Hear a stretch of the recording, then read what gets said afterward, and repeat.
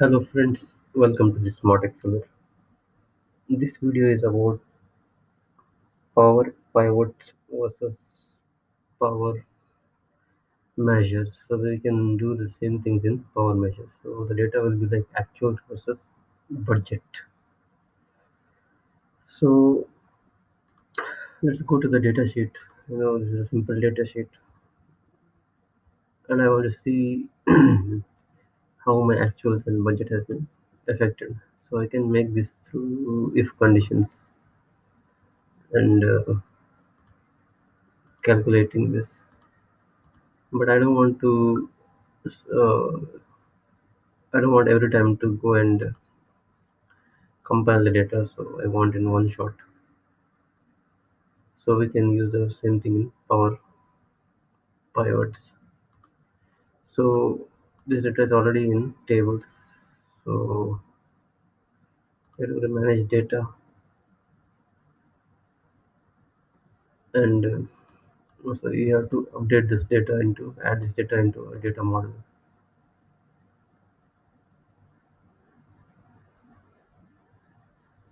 So now this is data is in data model. So I'll be showing you how to do in Power Pivots and Power Measures. I'll be showing what the difference in these two. So first we will be calculating budgeted minus actual. So it will be like equal to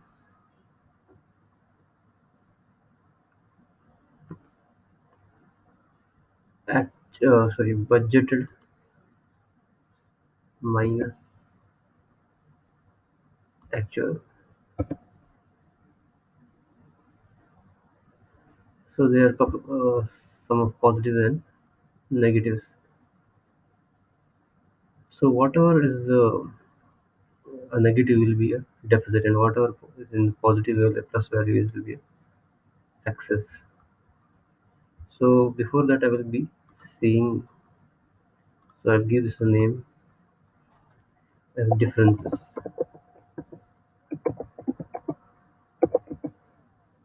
and I'll be calculating the lowest. So I'll give this name as lowest. I'll be seeing which is the lowest one, which is the highest. So it will be called in min function. Min. So either you can just check here, or either you can go to the sheet. So automatically system will be selecting it. So the both the ways it is fine. So two is actual. So you can see the screen tips over here. So you have to close the parenthesis and enter. So you can see the lowest is 50 and lowest over here is 7. So it is calculating the lowest. Okay, now I'll be calculating the deficits and the excess. So the formula is like equals to if open parenthesis budgeted amount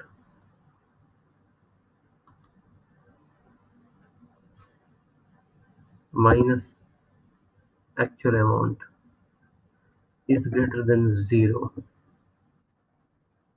So it will be a excess. Is greater than 0 to be excess, else it will be a deficit.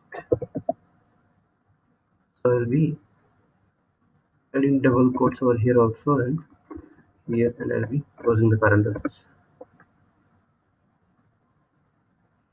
So you can see excess and deficit. So our budget was 8 point, so actually was 7. So all positives are in excess and all negatives are in deficit.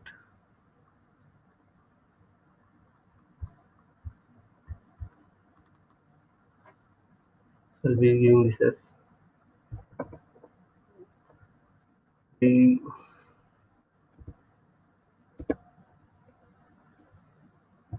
I'll give this as name as a deficit or excess only.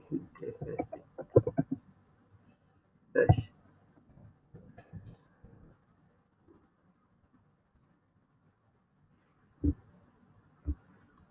So now I want to have a markup value. So markup value is if the sum budget when actually is greater than zero, then I will be having a 14% markup. Only if there is a profit, only if there is excess. So I can write in many ways. So it's like an if condition, open parenthesis,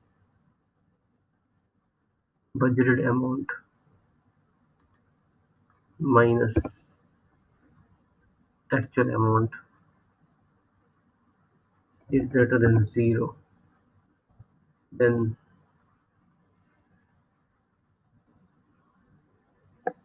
actual amount into 14, sorry, should be multiplied. So we can't have percentages over here. So it will give an error. 14 divided by 100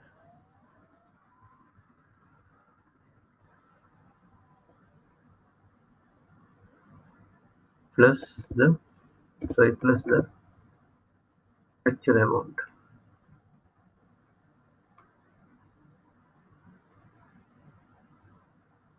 If the result is false, then the zero. It's just like a normal if condition.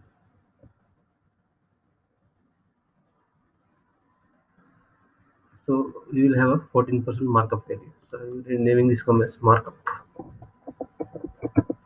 So it will only calculate when there is a excess. So if there is a deficit, there will be no markup value. So all the deficits are zero.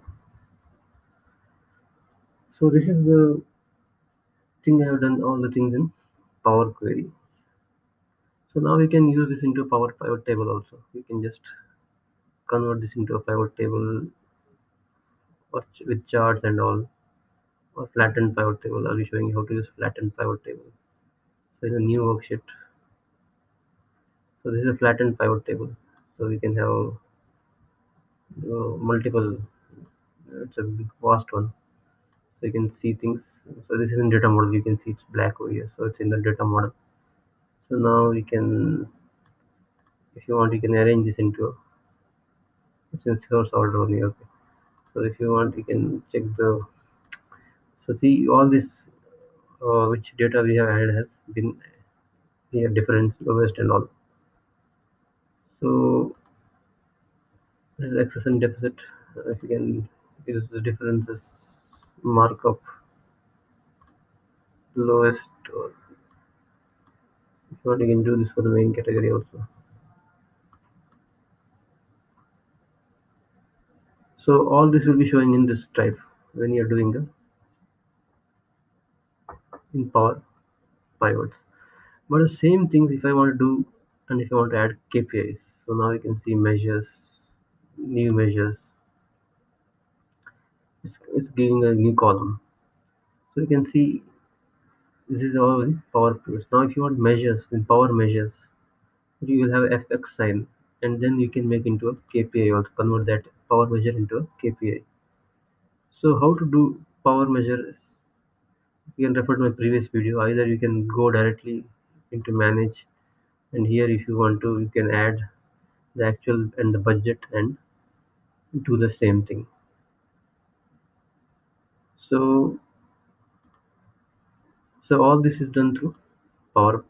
So it's similar to if conditions. You can see minimum min conditions. So similar to normal Excel formulas. So it's called DAX formulas also. So if you want, I want to show you how to you do the same thing in power measures. So power measures already you can see the same thing I'll be converting into power measures. But you can see what is the difference. Now as they manage measures, there's new no measures, so I'll be adding new measure. So in power measures, you can check the formula on the spot.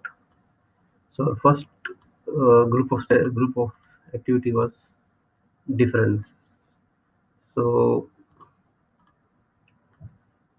difference will be like I'll be making the number as in the beginning only. So measure name I'll be giving this as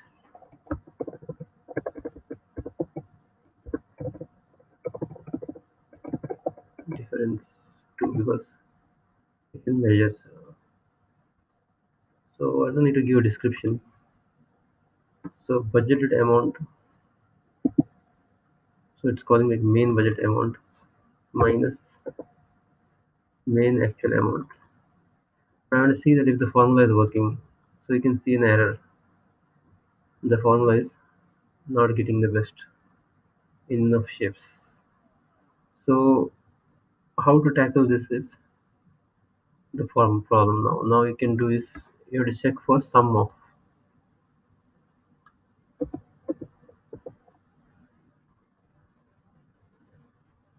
So you can see there is no called sum of. We don't have we don't have anything in sum of. So I will be just cancelling this. I will be going to manage data models. So here I will be adding a sum, and here I'll be adding a sum again. Okay, now I can now I'll be going to the closing this. I don't need to save it. I'm going to measures. And now I'm checking sum. I can see sum is already added over here. So sum of budgeted amount minus sum of actual amount. Now I'll be doing number using separator, and this name will be difference. Now I don't want to put difference on. Let's see what's going to happen. So let's check the formula. There is no error in the formula. The formula is working fine. A measure of column with the same name different already exists. Choose a different name. So this is the error over here. So I'll be doing 1 difference 1, and I'll be doing OK. So now the same column is here, but you can see excess things are also added over here. But the requirement is this. So now already we have this here differences. So you can see the values are same, but we have all those things in the different format. So it's already taking decimals and all. So the same next one is lowest. So I'm showing how to do the lowest now. So I'll be making this as lowest. Lowest. I should make lowest one actually. So lowest is like min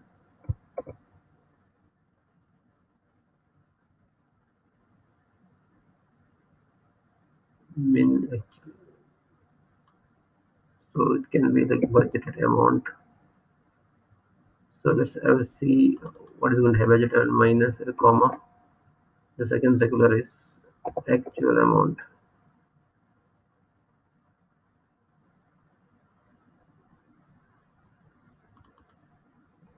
I'm closing the parenthesis.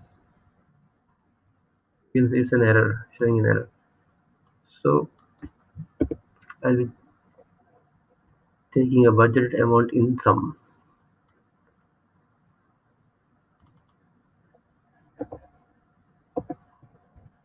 Sum of actual amount. I'll be closing the parenthesis. Now there is no error, but I have to make this as lowest one. So it's showing already exists. So I'll be making this as lowest one, and OK. So you can see the difference of power queries or power pivot formulas and power measures. So these are all power measures. You can see fx. So these are calculating power measures, and you can see the manage measure. You can see the measures are added over here. So apart from that, there's something called deficit and excess and markup. So that's also the same way, a new measure.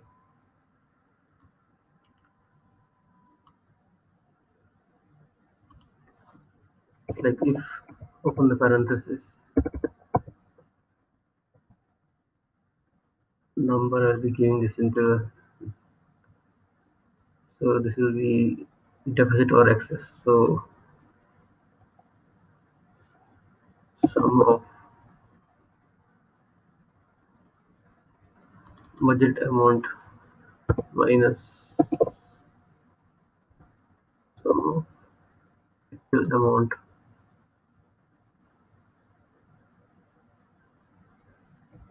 greater than 0,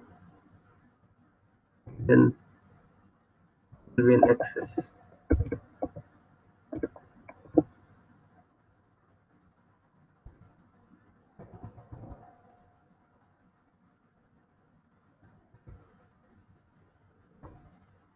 Else showing in red, I have to see what is the deficit.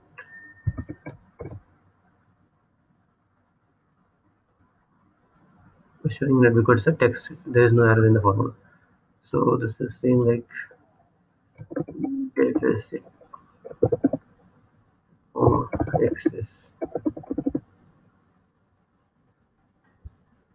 So these are names for if two.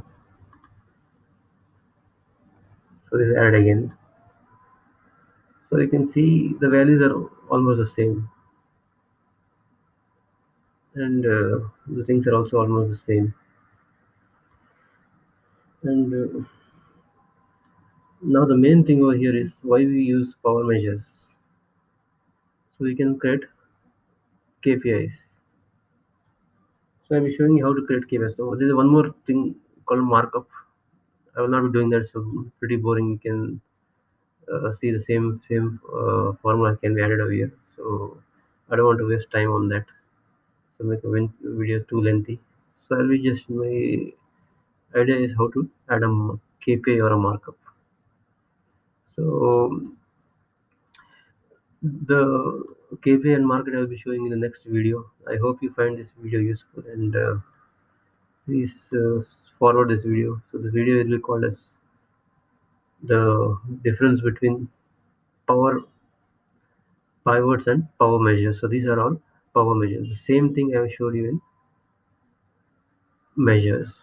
So this is same in the same answers, but in a different technique. So what is the use of this technique I'll be showing in the next video. So the main reason is KPIs and how to make a KPI. I'll be showing in the next video. So I hope you find this video useful, and I hope you see my next video. And thanks for watching. Please share this video so many people can get the benefit, and please subscribe to my channel. Thank you very much.